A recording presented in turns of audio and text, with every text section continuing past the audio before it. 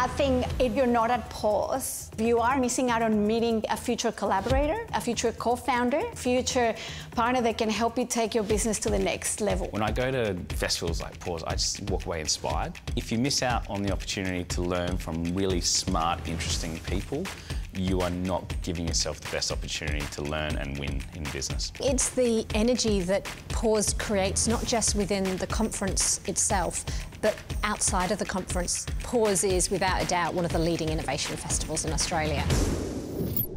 The opportunity is in the things that you will discover and uncover as you meet new people. There's something very tactile about the interaction between a face-to-face that you really understand people in a much richer sense. You know, you can't get that experience online. You have to go and be in the same room with people, having those discussions where there's 20 people talking in different directions all at the same time.